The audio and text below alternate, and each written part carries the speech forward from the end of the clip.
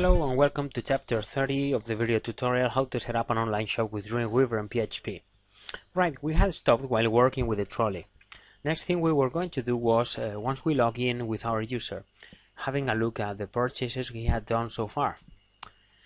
This is another one. Choose, fine.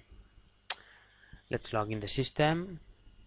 As usually, .@gmail.com and xxx is the one I've got. Right, here we have by now trolley, modify our data and log out. In the trolley we're having a mistake all the time because right now my trolley is empty. So let's try and make this message look more elegant, make it look like in this moment your trolley is empty, or please choose your products, whatever.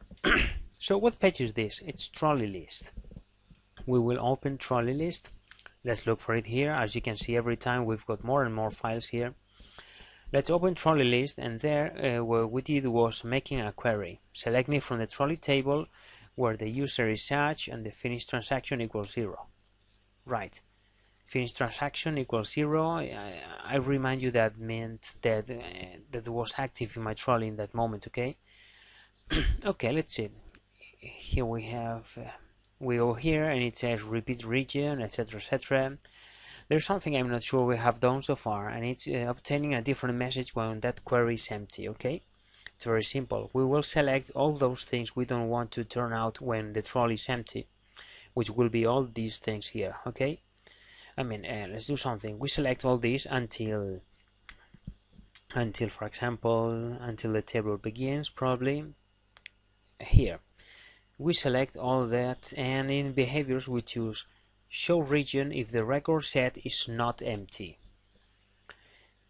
And now it will ask us what record set are you talking about, because I can have several of them in the same page. In this case it will be data trolley, which is the only one I've got here. I accept, and the only thing it has done is adding this line here and the closing line below, this one in orange, that goes as follows. If the total number of rows of this query I've just done is bigger than 0, then you show this. Okay, so far we have this. Alright, now the next thing we've got to do is